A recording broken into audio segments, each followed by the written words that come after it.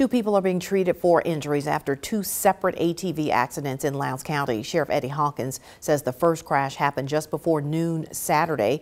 Deputies were called to Wright Road in Caledonia, where a mother and three children were ejected from a side-by-side. Two of the children were treated and released. The mother was taken to Baptist Golden Triangle. A 6-year-old was airlifted to Jackson. There was another crash Sunday near Canfield Road. A 24-year-old was thrown from a side-by-side and later flown to Jackson for treatment. A passenger in that accident was not injured.